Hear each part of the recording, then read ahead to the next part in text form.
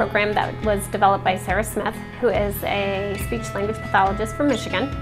And she developed a multi-sensory approach to oral and written language. And it's a way to expand language skills, both when talking and writing, for basically anyone.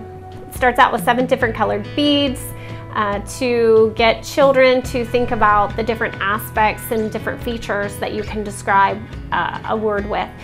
Green root, blue Jew, what does it look like? What is it made of? Pink, hearts, white, where? What else do I know? And so basically what we try to do is we'll give a child a word such as popcorn.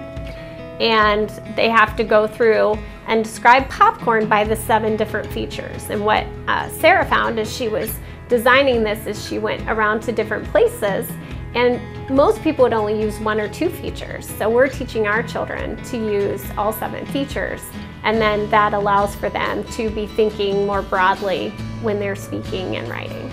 It starts off with just basic beads and 7 colors, 7 features, and that sort of thing, but it really broadens out to vocabulary and all sorts of writing, and then also just oral language, which we are finding for our kids is very difficult. And so this has definitely helped improve oral language.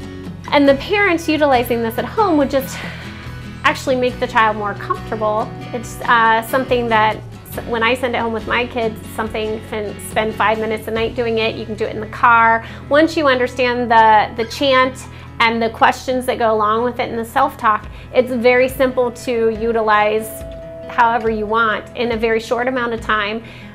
But again, just reinforcing what is happening at school so that those the children that are using it, we can continue to improve the language skills.